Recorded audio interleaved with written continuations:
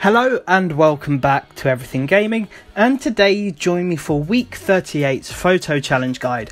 Now this is where I show you guys how to complete this week's photo challenge, and this week's one is called Muddy Good Time. So as some of you might know, I believe this was week 4 or week 5's photo challenge as well, but now of course we're on week 38 and it seems they are using some of the old ones again. Now this one is super easy and it just wants you to take a photo of any extreme off-road car at the Mudkickers adventure park.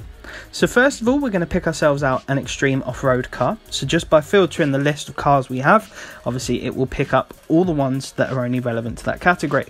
Now there is quite a big choice to actually pick from, but it really doesn't matter at the end of the day. It's whichever one you want to use. So I went for my Toyota Hilux Arctic Truck AT38. Now, in regards to the actual location of the Mudkickers Adventure Park, it's literally just to the right of the Horizon Festival, so it's not that far at all, and you can go wherever you want within that sort of general region. And as soon as you're there, all you have to do is line up your car wherever you want and snap a photo. So of course, when you take the photo, it will pop up with 2 tick boxes, one of which saying that you've taken a photo of an extreme off-road car, and the other saying that you've taken the photo at the Mudkickers Adventure Park.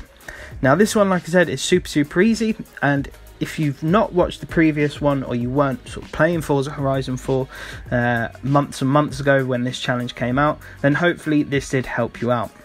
Now if you're struggling with anything or you've got any questions, don't forget you can just put them down below in the comments and I'll help you guys out as best as possible.